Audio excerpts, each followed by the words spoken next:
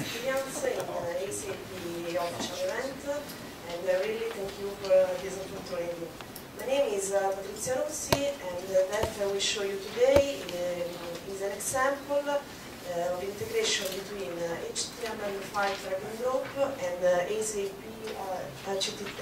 HTTP ICF services. Html5 incorporates a native API for drag and drop support, and on this way web application can contain this mechanism without using external JavaScript libraries or frameworks. Html5 drag and drop is supported by Firefox, Chrome, Safari, Internet Explorer, and works across frames, browser tabs, and browser windows. There is a wide range of different events to attach to monitor the entire drag and drop process. Drag start, it fires when user starts dragging of the object. Now we select our table and start dragging.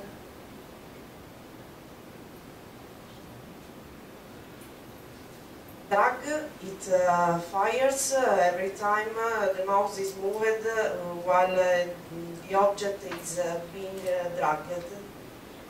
Drag enter, it fires when the mouse is first moved over an element while a drag is occurring. Now we select our table and drag it in the box below. Drag over, it's fired when the mouse is moved over an element when a drag is occurring. Drag leave, it's fired when the mouse leaves the element while a drag is occurring. Now we select our table and drag it in the box below, and then we release the element. Drop, it's fired on element where the drop was occurred at the end of the drag operation. Now we select our table and drag it in the box below, and we release the mouse. Drag end, it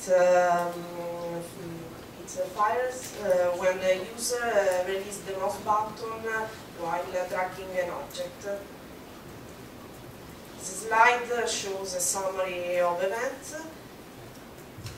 Now we will see an example of which Alessandro and I developed.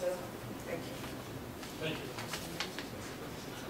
Hi to everybody, my name is Alessandro Spadoni, and I hope that the slides and these videos will be more clear than my spoken English.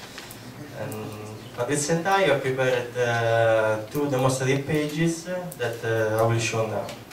Fixed example is a drag and drop, Html5 drag and drop that converts an HTML table to Excel using SAP CCF service. We have an HTML table that is our drag and drop source, having attribute draggable equal true. And we have an HTML widget that is our drag and drop target. Exploring the code inside the widget, we can see a classic HTML form with the destination is our SAP CCF service. The only one input of this form is table HTML string. On drop event, the table HTML input is filled with the table HTML, and the form is submitted to CCF service. So we can see our Excel, for our table converted in Excel.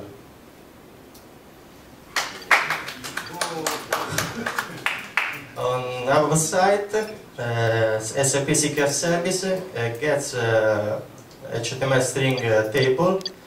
It parses HTML as an XML using our custom class that is on subcode exchange. It creates binary data, returning a HTTP response, having with Excel as an attachment. Second example is a typical sub-word example, flights data and S-flight table.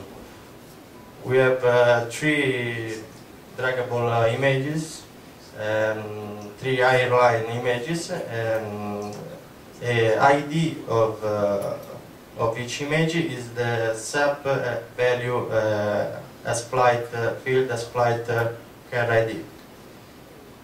On drop event we have the integration with SAP that is an AJAX request. We can use now an AJAX request because we haven't to do with binary data and binary files, but it's only text. We can see the AJAX request.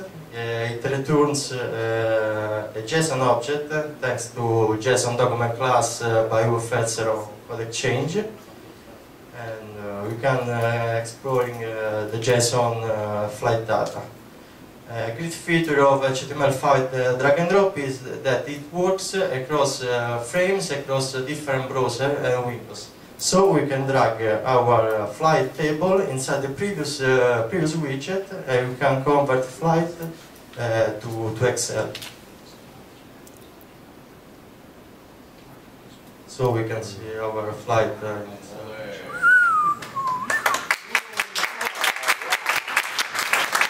This is the complete flowchart, AJAX request and response in JSON. Our links, official specification, great tutorial on html5rocks.com. That's all. Thank you. Thank you.